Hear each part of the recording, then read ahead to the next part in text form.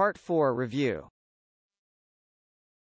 Moderate sedation is a drug-induced depression of consciousness during which the patient responds purposefully to verbal commands, either alone or accompanied by light tactile stimulation. Moderate sedation does not include minimal sedation, deep sedation, or monitored anesthesia care.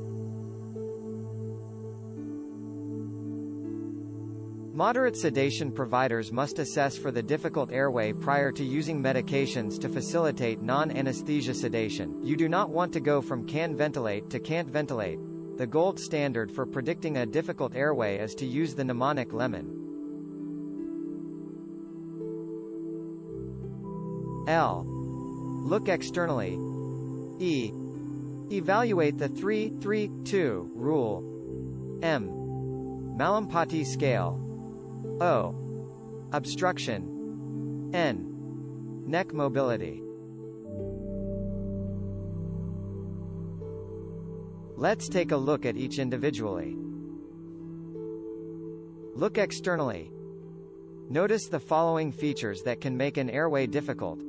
Atypical facial features or shape, morbid obesity, facial hair, protruding or buck teeth, protruding tongue, or facial and neck trauma. Evaluate the 3-3-2 rule. Ideally, the patient will have a 3-finger mouth opening, 3 fingers from the tip of chin to the hyoid bone, and 2 fingers from hyoid bone to thyroid cartilage. MALLAMPATI scale. Recognize that if you can see the full view of the uvula and tonsils, it is a good indication that maintaining an airway may not be difficult.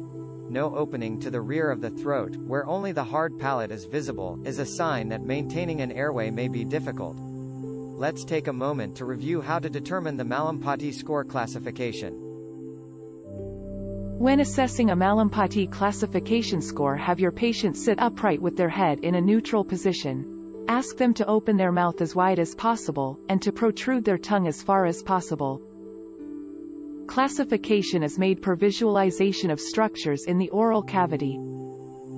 Class 1. The soft palate, uvula, anterior and posterior tonsillar pillars are visible. Class 2. The soft palate, fauces, and uvula are visible. Class 3. Only the soft palate and base of uvula are visible. Class 4. The soft palate is not visible at all.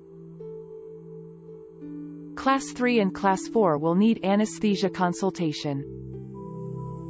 The higher the assigned MALLAMPATI classification, the higher incidence of difficult intubation.